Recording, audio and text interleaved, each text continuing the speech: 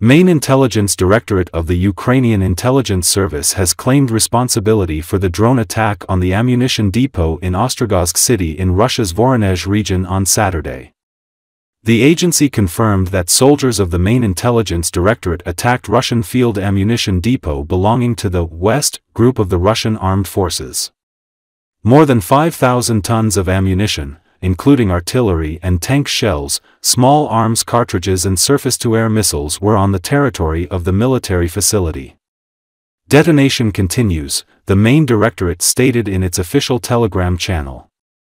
The explosion occurred in Ostrogozhsk city after the attack. It should be noted that as many as 200 people were evacuated from 3 nearby villages following the attack. 2 people are said to have been injured. Regional Governor Alexander Gyuzov said the drones that attacked the area were neutralized by air defense systems, and the fire began due to falling debris. However, the governor did not specify the exact location of the fire or what was detonating.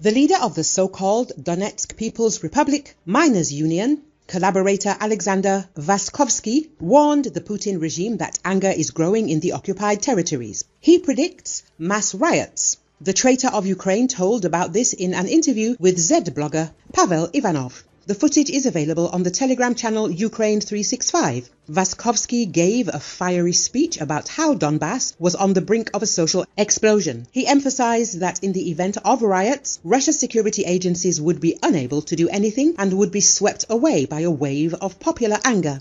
What we hear in such internal conversations, the people are driven to it. When a critical mass of people, participants of the SVO with combat experience accumulates, all their anger and fury will be multiplied by our organizational abilities and technologies. Then, I'm afraid, neither the prosecutor's office nor the special services simply have the ability to control this matter.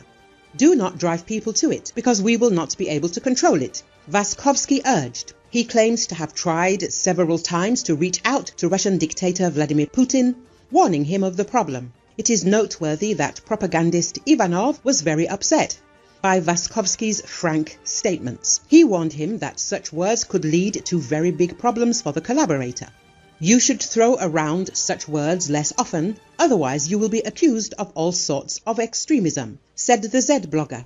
Russia has tortured and arbitrarily detained people in occupied Ukraine, creating a climate of fear and suppressing Ukrainian identity. Russia had tried to suppress Ukrainian identity among children, replacing the curriculum in schools with a Russian one, which sought to justify Moscow's invasion.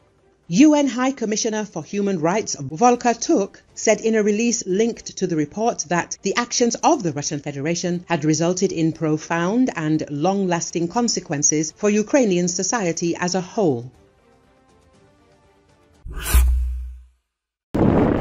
Fires and explosions have continued for the 6th day after the Ukrainian army's kamikaze drones attacked an oil base in the Rostov region of Russia on August 18. It is said that explosions in oil reservoirs continue.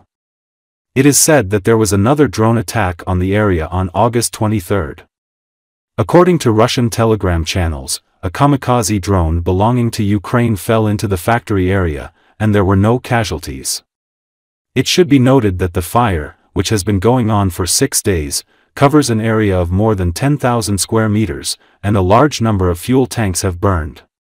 A firefighting train and aviation were involved in extinguishing the fire. There are many injured among the firefighters.